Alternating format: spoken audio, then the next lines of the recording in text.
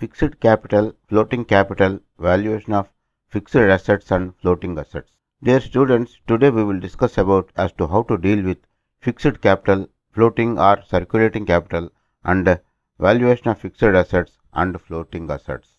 Capital is spoken as of fixed and floating or circulating according to its nature.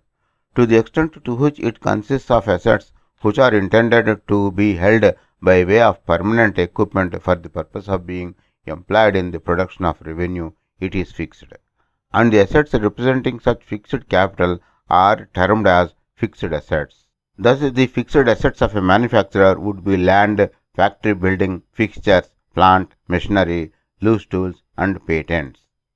Circulating capital, on the other hand, is represented by that which has been acquired for resale or is constantly changing or is capable of constantly changing its nature, such as stock in trade, stock in course of production, cash, book debts, bills receivable, etc.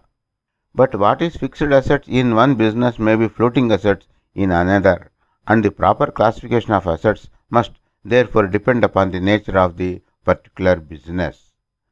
Thus, land would be a fixed asset to a manufacturing concern, whereas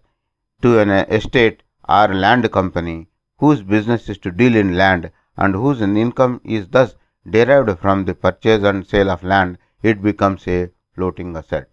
Whereas machinery would be a fixed asset to a manufacturer who has acquired to equip his factory to a machinery dealer, the same would represent his stock in trade and would therefore be a floating asset. Motor vans of a dairy company are its fixed assets, while to a firm dealing in motors, the same would be a floating asset. Horses belong to a tramway company are fixed assets, while they would be floating assets to a horse dealer. In a railway company, the fixed capital expenditure will consist of land, stations, and other structural works, permanent way, engines, wagons, carriages, and other rolling stock, etc. In an electric lighting company, the fixed capital expenditure will consist of land and buildings, plant, mains including cost of laying, transformers, motors, electrical instruments, and meters, etc. In a gas company, capital expenditure will be represented by land and buildings, plant and machinery, storage works and other structures, mains and service pipes, including cost of laying, meters and cost of license and promoting special act if any.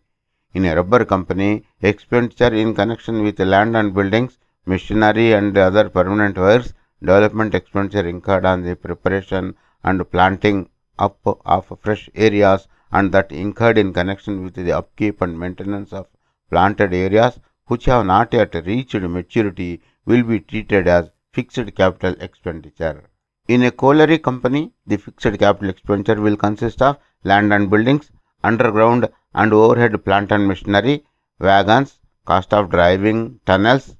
and sinking shafts and all other development expenses. In a hotel company, the fixed capital would be represented by premises, furniture fittings, glass and crockery, cutlery and plates, beds and table linen and kitchen utensils. Valuation of fixed and floating assets. As fixed assets are held not with a view to resale but are acquired by way of permanent equipment to enable the concern to earn profits for a period of years by their use, they are valued at original cost less an estimated amount of deterioration such assets are deemed to have undergone in each period owing to the use made thereof. On the other hand, as floating assets are produced or acquired by a concern in the course of its business and are held with a view to realize or immediate realization into cash, they should always be valued on the basis of either cost or market price, whichever is lower at the date of the balance sheet. In other words, whereas fixed or permanent assets are unaffected by market fluctuations and are always valued on the standpoint of their utility to the concern owning them, the values of floating or circulating assets are always modified by market fluctuations for the reason that as it is the intention of the concern to convert these assets into cash, they should not be assessed in the balance sheet at more than they are likely to realize, even though they may have cost more. The further necessity of clearly distinguishing between fixed and floating assets is still more felt in the case of companies which are obliged to present their periodical accounts under the double account system, whereby fixed assets and liabilities are shown in the quite a different statement to the one in which the floating assets and liabilities appear. In the next lecture, we will discuss about income and expense account and receipts and payments account.